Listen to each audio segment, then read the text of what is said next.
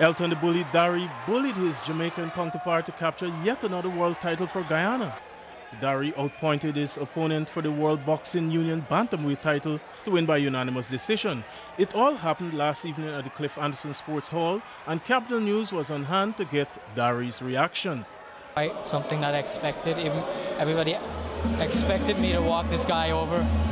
I know he was an undefeated fighter, and any undefeated fighter confident coming into this ring, especially when his cousin just won the WBA world title in Jamaica, the first Jamaican to do it in Guyana. And from what I'm told, I'm the first Guyanese to accomplish a title of this prestigious in this country, not outside, because we have numerous world champions, and I look up to him and I thank him for doing what they did. Now it's my time. Jamaican Rudolph Hedge, meanwhile, acknowledged that Dharry was a good fighter, but said he had several challenges of his own leading up to the fight. Dharry's a good fighter. You see me? I'm not taking nothing from him. I know him is a good fighter and things like that. He in more competition than me and everything, you know? So, and I know once he go the distance, Dharry gonna have a better chance than me because it's a home fight, you know? So overall, he would get the win once I don't knock him out. The Guyana Cricket Board's nomination of former West Indies captain Clive Lloyd for the presidency of the West Indies Cricket Board was received by the deadline on Friday, but it failed to get another of the 6 territories to second the nomination, as is required by the constitution of the West Indies Cricket Board.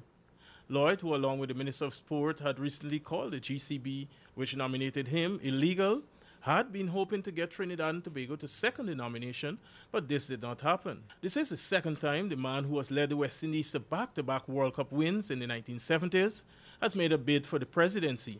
Lloyd, who has served with distinction on the ICC Cricket Development Committee as chairman and was also a non-voting director on the West Indies Cricket Board, relinquished that post when he was appointed advisor to President Ramatara on cricket. Supercat, as he was known in his glory days, is regarded by many as the best person to lead the West Indies Cricket Board at a time when the body is going through several changes to its structure and struggling to put several contentious disputes with present and former players behind it.